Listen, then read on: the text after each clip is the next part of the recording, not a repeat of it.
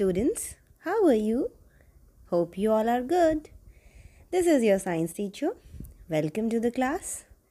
So continuing with the same chapter, crop production and management, what we have discussed till now. So we were discussing the cultivation of crops which involves basic practices. So till now we have discussed the preparation of soil, sowing, adding manure, fertilizers and irrigation. Okay. So now we'll move on to the next step, which is protecting from weeds, or you can say removal of weeds. So removal of weeds. Now first of all you must know what are weeds. The unwanted and the undesirable plants that grow naturally along with the crop plants are called weeds. Okay. And the process by which these weeds are removed from the field without harming the crop plants is called weeding. Now the question arises, why the weeds are needed to be removed from the field? So why weeding is to be done? Now there are several reasons for that. Weeding is essentially needed because weeds compete with the crop plants for nutrients, water, sunlight and space and affect their growth badly. So what will happen? Weeds will ultimately affect the yield of the crop. So we need to remove that. Also, some weeds produce toxic substances which interfere with the growth of crop plants and thus affect the harvest. Some of the weeds are poisonous, which are poisonous to humans as well as to the domestic animals. So basically, because of these reasons, weeding is to be done. Okay. Now weeds are of two types, edible weeds and non-edible weeds. The examples of edible weeds includes Chenopodium, commonly known as Bathua, Amaranthus, which is commonly called Cholai, and Convolvulus, which is commonly called as Curry. And the non-edible weeds are wild oat, grass, etc. Now we'll discuss the methods of weeding. Basically, there are 4 types of methods for removal of weeds. First is your manual method, second is your mechanical method, third is chemical method, and the fourth is biological method. We'll discuss each method one by one. So first of all comes the manual method. Now what is manual method?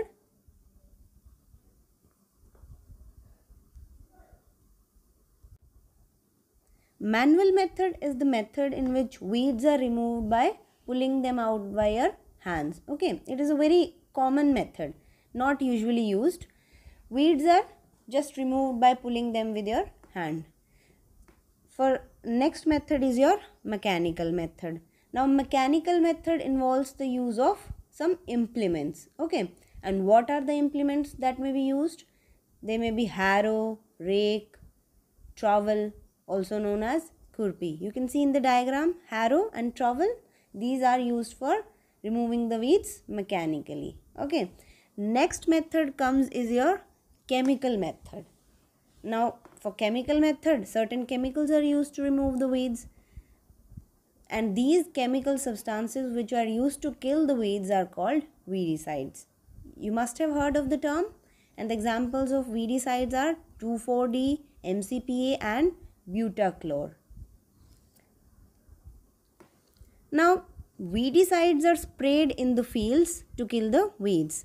They do not damage the crops. Spraying of weeds affects the health of the farmers. For that, the farmer should cover their nose and mouth with a piece of cloth during the spraying of these chemicals so that it is not harmful for their health. Next method is your biological method. In this method, some natural enemies of weeds are released in the field which feed on weeds. Okay, and ultimately what will happen? They will feed on the weeds and they will destroy them. For this we use certain kind of insects. For example, biological method mein cochineal insect is used to eliminate opuntia from the crop fields, and this is basically used in Tamil Nadu. In Tamil Nadu, what the farmers do, they put some cochineal insects in their fields to remove opuntia from the crop fields. Opuntia, you all know, it is cactus. Let me show you it with a diagram. These are your cochineal insects which are feeding on what? On the opuntia. So these feed on opuntia and ultimately they just kill it out from the field. You can see it from the diagram how the cochineal insect grows on the opuntia.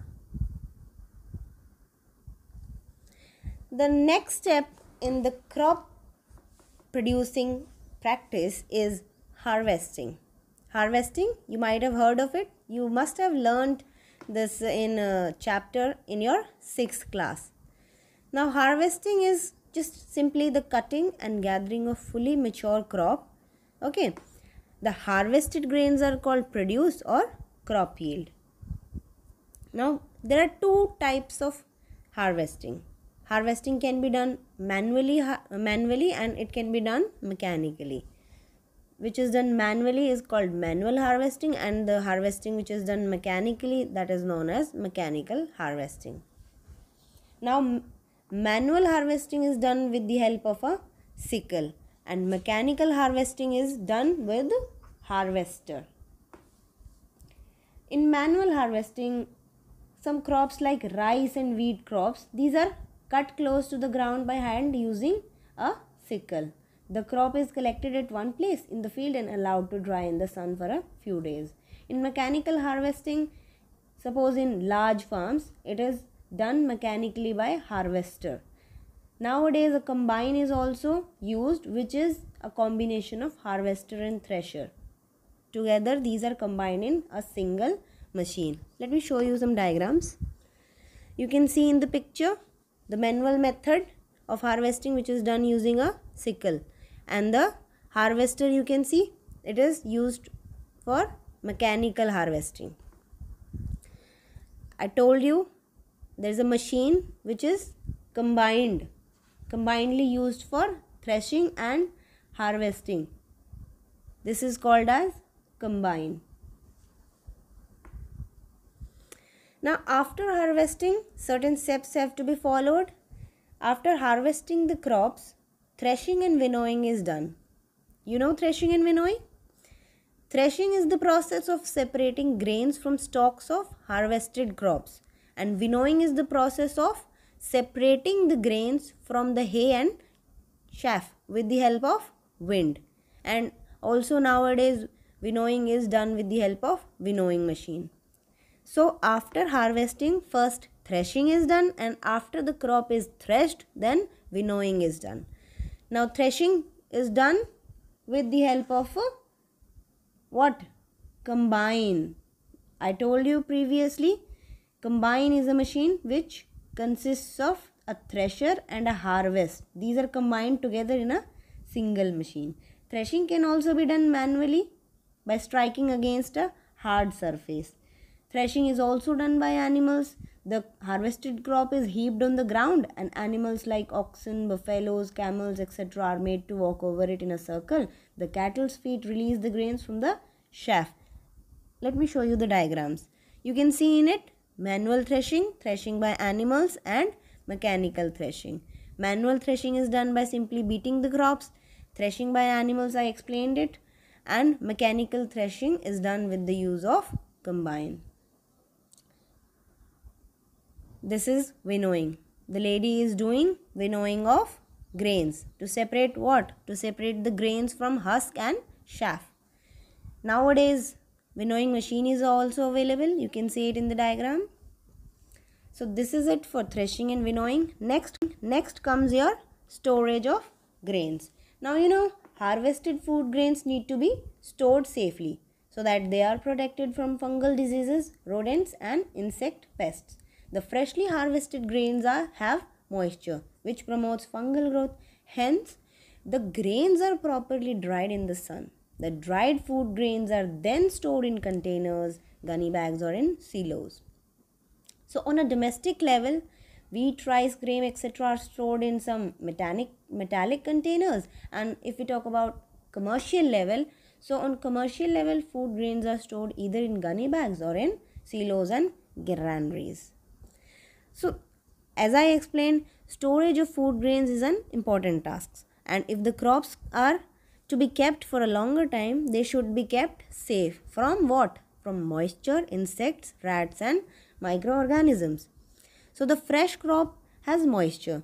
So if freshly harvested grains are stored without drying, they may get spoilt or attacked by the organisms, which will ultimately lose their germination capacity. So to avoid this, before storing them, the grains are properly dried in the sun to reduce the moisture in them, and this prevents the attack by the insects, pests, bacteria and fungi.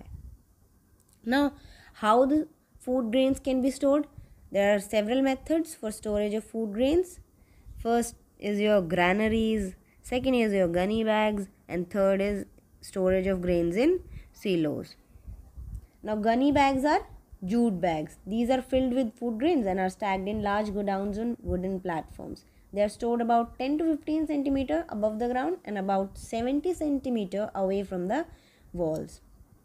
The godowns are made free of microbes, insects and rodents by spraying pesticides. The second method is your granaries. It is used in a commercial purpose. These are large metal or earthen pots. And the silos. Now what are silos?